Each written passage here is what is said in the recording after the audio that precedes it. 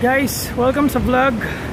Hindi ako nakapag-intro properly kanina, pero I tried to walk from my house papunta dito sa office. Samahan nyo ako. Let's see what happened kanina. Bago ko makalimutan, subscribe naman kayo sa channel ko. Marami pa tayong gagawin. Subscribe kayo, pakiring yung bell, and samahan nyo ako sa mga susunod pang vlog. Okay? Salamat!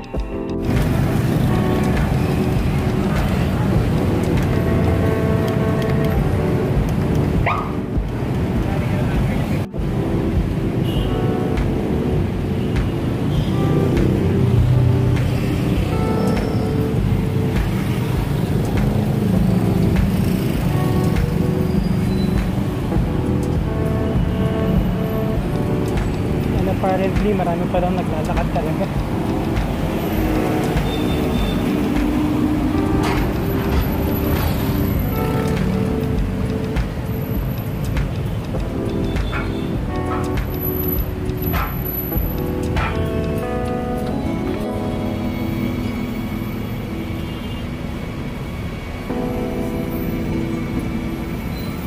Basically, this is the first time na gagawin ko to on purpose.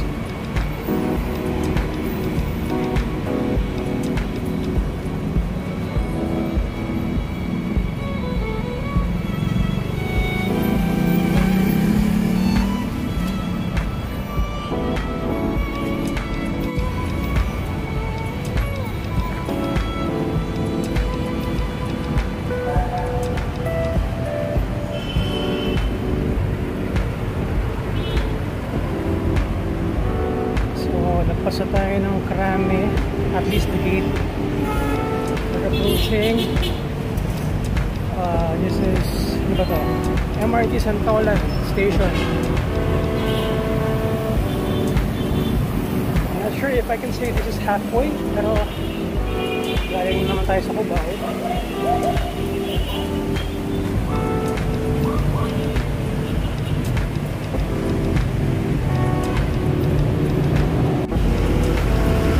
First time I was able to do something like this.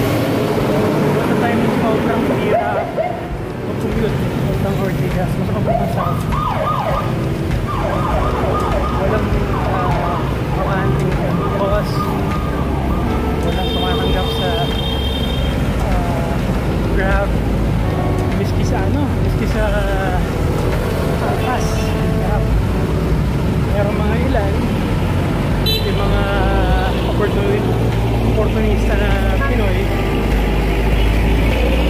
yung taxi na gawa nilang pampasahero, meaning pinupuno nila, they charge 200 per person.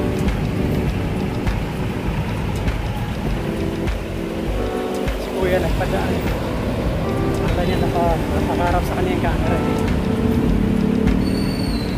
So yun nga, kaya ko siya ginawa last time because hirap sumakay, or basically walang masakyan. So ano ba, time myself less than 1 hour.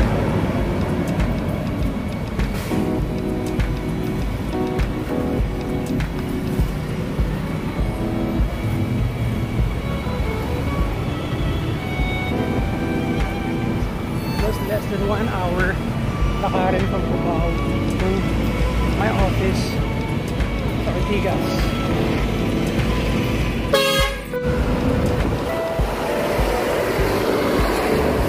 Hello, Annapolis. Malapit tayo sa place ni Sir Carlo. Okay, so doon yung video place naman.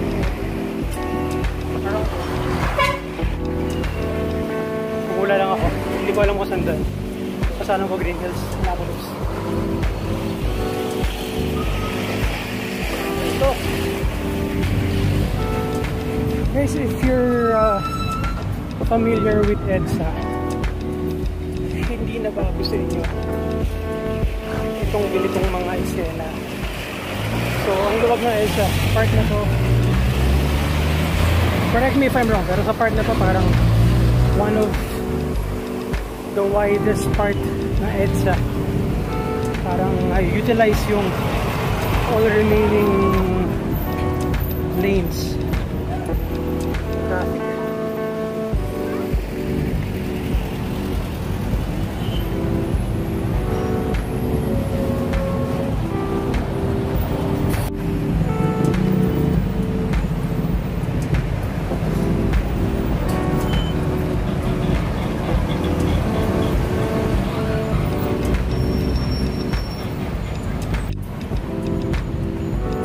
Ito rin yung part ng Edsa na sobrang hassle lakarin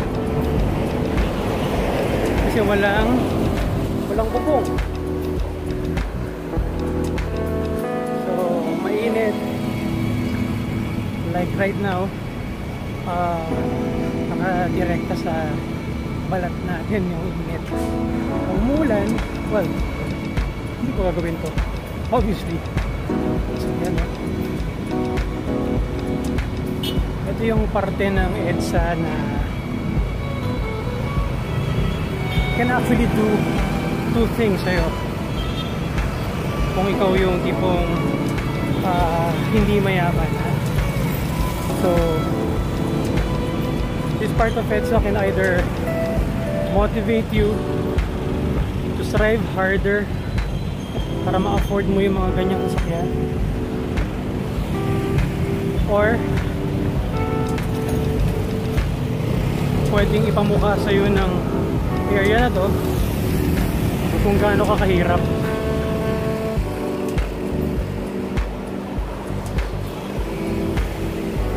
That's the reality.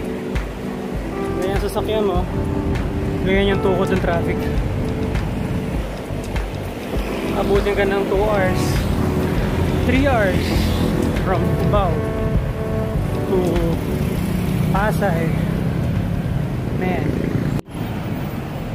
Colonel Sanders, we're still at Edsa Green Hills area. Oy, teka, bago ang lahat, pakikita ko lang sa inyo yung suot kong sapatos right now. Ew. Nasa Reebok Classic Leather Vector, galing sa Reebok Mega Mall. Shoutout kay Sir Anton ng Reebok Mega Mall. Kay Sir Junar na may sariling YouTube channel. Siya ang area supervisor. Hi Sir Junar. Baka naman. This is Gate 5 kung tawagin nila. Yung magkaharap na Petron at saka Caltex. Kaya lang wala na yung Caltex ngayon dito. Ito yung sakayan dati ng papuntang Green Hills. Ang baba mo, mismong Shopsville na. I don't know kung anong nangyari pero wala na dito. Papunta kang Green Hills, either mag-Ortigas ka na or dun sa Annapolis. Hindi na natin kanina.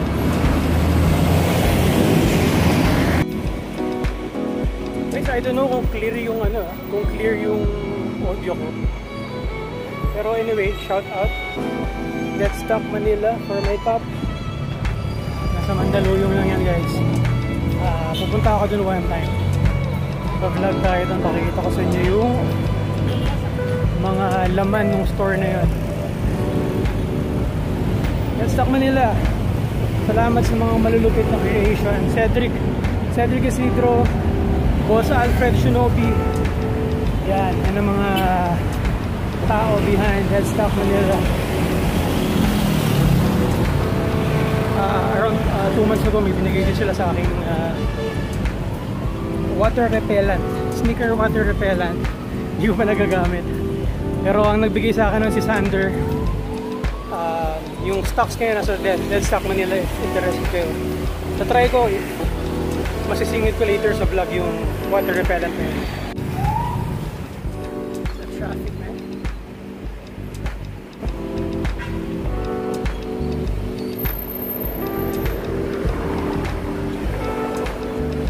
Guys, yung mga nagsisiksikan dun sa leftmost lane papuntang Ortigas lahat po. Yung mga medyo nasa bandang gitna, yung mga didiretso papunta dun sa Makati, Pasay.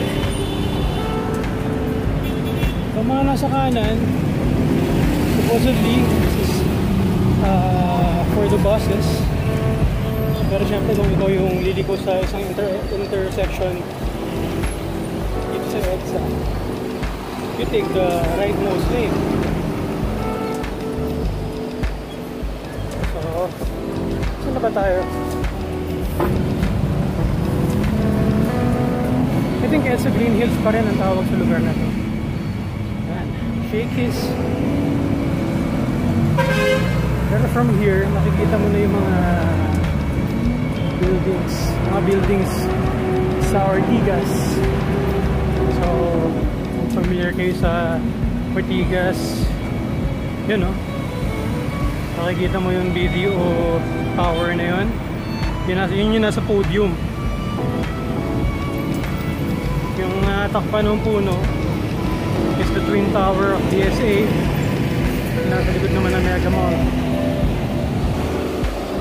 Nasa left side ng video is the Robinson's Equitable Tower. And the rest, hindi ko na alam. Marami ng building dyan.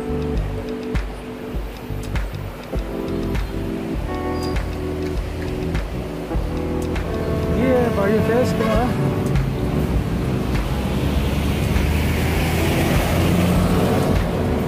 Ito guys, gusto kong puntahan. Makapag-vlog ako sa ganito. GB Music. Hindi ko alam kung clearance store to, outlet store, o flagship nila ito. Hindi naman ako magaling na musician, pero musician nonetheless. So hopefully makagawa ako ng ganitong vlog sa loob ng isang music store. What's up? Ayan guys, Ortigas area. Nakikita nyo, banda ron sa left side, paakyat ng Ortigas flyover, siksikan. Maluwag yung flyover papuntang south, papuntang Makati. Kasi ito, walang laman. Yung bus din, walang laman. So, walang laman yung bus lane. Sana nag-bus ako, no? Pero anyway, malapit na ako sa Ortigas. Wow! Pa isa. Wow! Wala ka na. MRT pala yung narinig ko. Guys, aakyat tayo sa footbridge dito sa Edsa Ortigas area. Then, papasok tayo ng Robinson's Galleria. Bukas na. Kung hindi, nalabas tayo sa Edsa, tayo maglalakad. And then, lalakad tayo sa gilid ng Galleria. Papunta ron sa loob. Kasi sa granite pa tayo eh. So, I don't know if pagdating doon sa medyo tahimik na lugar ko, makakapag-vlog pa ako or at least makakapag-shoot ako ng kasama ako. Pero na medyo mahihain ako. Halata naman, di ba? Shy type ako eh. Yes sir, we're here. Akyat ng footbridge. Nakita nyo si Catherine? Nagigitara.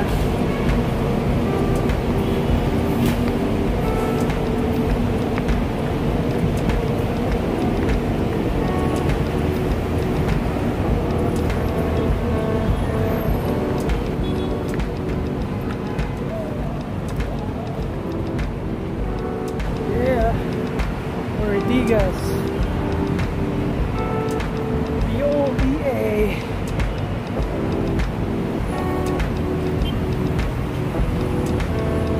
Kanina may shoutout tayo kay Sir Carlo Ople sa Annapolis. Another shoutout, Mr. Ople. Senator Blas Ople yan.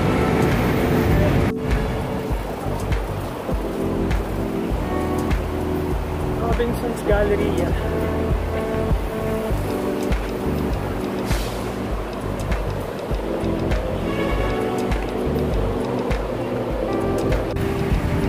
Still walking dito sa gilid ng Robinson's Galleria.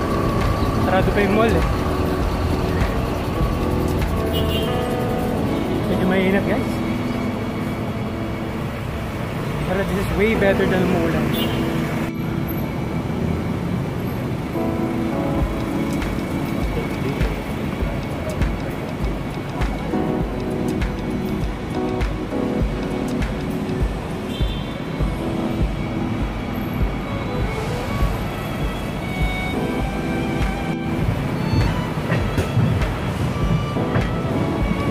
Sapphire Road, Ortigas.